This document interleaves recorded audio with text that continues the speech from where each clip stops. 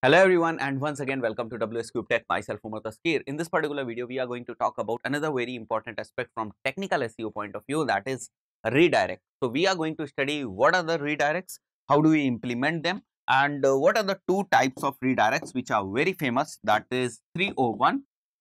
What is 301 redirect and what is 302, that is 302 redirect. So let's begin with the definition, the basic definition, which says that a redirect is a way to send both users and search engines to a different URL from the one they are originally requested. Suppose if there is any user and that particular user is going into the browser and typing like www.a.com, but when the page loads, it's like https www.a.com. This is basically the redirection. It can be something like that also, like if you have domain like a.com, and if you have also purchased the domain like a.in, if you have also purchased the domain like a.co.in, then in that case what are you going to do is you basically, if this one is your primary domain and if you want that anybody who is typing a.in or a.co.in, then these URLs should also point to this particular website. So this is basically redirection. If we talk about the basic definition, that what is a redirect or what is the process redirection, then this is basically the redirection. So it basically moves, or it basically sends users as well as search engines to a very different URL which is originally requested. Then what are the two different types of redirects? Then technically we do have two types of redirects. The one is 301, or it is also called as 301 redirection. Sometimes it is called as permanent redirection. Let me write over here, it's permanent redirection.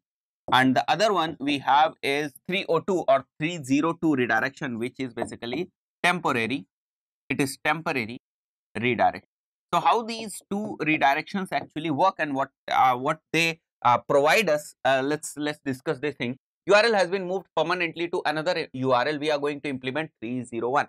So when we are going to implement 301, in the case where the URL is permanently shifted. For example, if you are having a URL which is like http, right? http www.a.com. Now you are going to buy SSL. So once you buy the SSL, what are you going to do is you are going to basically redirect this particular URL to https.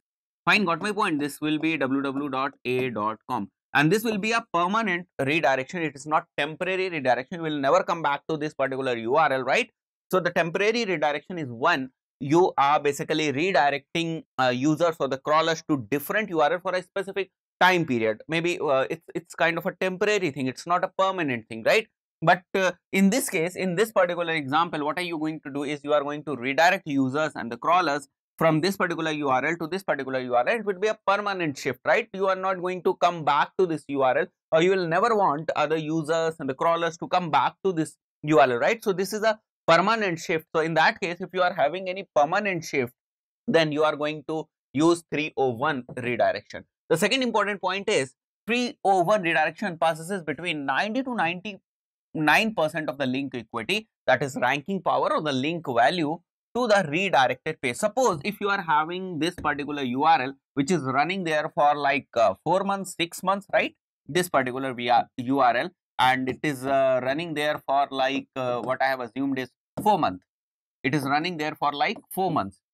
Then so many backlinks are there which are pointing to this particular URL, this URL. Now you are shifting it to 301 redirection and you are making it like HTTPS, right? In that case, what will happen is the backlink strength that this URL is having will be transferred to the another one to which you are actually redirecting. This is why, because we are using 301 redirection. So whenever you are using 301 redirection, what will happen there, 90 to 90%, 99% of the link equity, it ranges between 90 to 99%. It can be somewhere like 89% also. You cannot judge it perfectly, but it is somewhere, we call it somewhere between 90 to 99% of the link equity passes to the redirected link, right? This one, HTTPS, right?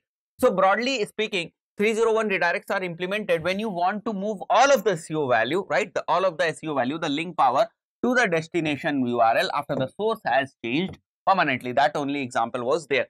moving a new domain permanently, right? So if you are moving a new domain, you are purchasing a new domain, then those kind of redirections are basically the 301 redirection. For example, you were working on this domain earlier, now you want to move to this domain, then there will be a redirection which will be 301 redirection. Changing a site's protocol permanently, example, if you are doing a migration from HTTP to HTTPS, what kind of redirection you are going to consider will be 301 redirection, right? So this is basically 301 redirection. When we talk about 302 redirection, it indicates that URL has been temporarily moved to another URL. So there is temporarily shift. It's not like that we are moving permanently, right? So there is no new domain, or if there is any new domain, so it is not basically the permanent shift. So in that case, we do not require all the SEO value to be transferred to the new domain, right? Because the reason is, so what we are assuming over here is we will be coming back to our previous URL. So if we are coming back to our previous URL, there is no need to pass all the SEO value or all the link strength to the new domain or the new URL, right? Got my point? So if it is the case, then we are going to use 302 redirection. Search engines don't immediately pass page rank to the destination URL. That is what I told you just. 302 doesn't indicate that destination URL should be indexed, right? So when you are applying 302 redirection, it doesn't indicate that the destination URL should be indexed, because it is a temporary shift.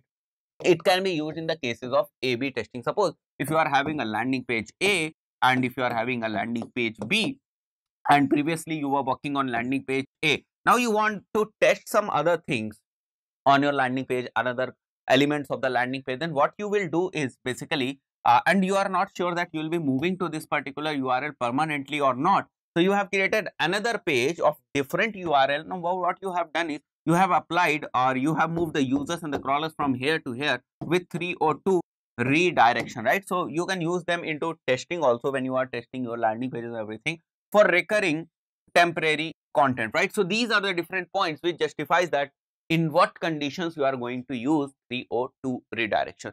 So guys, there are two kind of redirections, which is 301, also known as permanent redirection, and there's another redirection which is 302, which is known as temporary redirection. And these both redirections, we basically implement them according to the situations, according to the needs, right? So that's it for this particular video. See you in the next video. Till then, goodbye.